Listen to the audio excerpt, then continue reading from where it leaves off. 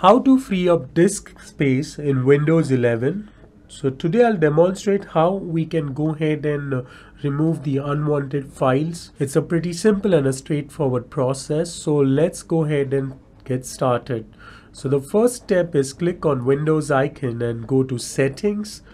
Once you go to Settings, on the left hand side you will see there are various options. So choose the System option, and on the right hand side you can choose the Storage option. Once you click on that, the first information that you will get is how much is your disk space. That is 446 gigabytes for us, and I have used 80.1 GB yet, and 363 is available for me. After that, you can see there are apps and features. So under our apps and features, what you can do is you can go ahead and uninstall the unwanted applications that you're not using.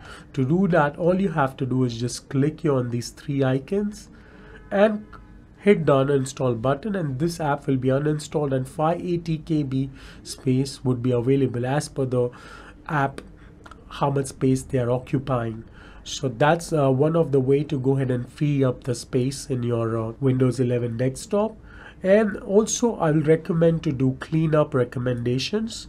In that cleanup recommendations, there is one cleanup process that you can go ahead and perform is just by selecting these two options, recycle bin and downloads, and you can simply just clean up and you will see this 1.27 GB space will be available for me. Before you could go ahead and clean up, also make sure you go to downloads and check if there are some important files that you have already downloaded and you have not saved them. So also you can check that by going to this PC and go to the downloads option, and you will see whatever has been downloaded.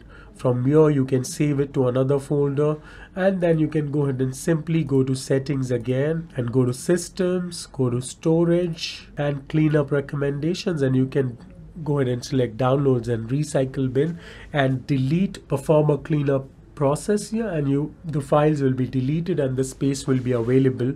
Also you can go ahead and see advanced options for the cleanup. The Windows Update Cleanup option is available.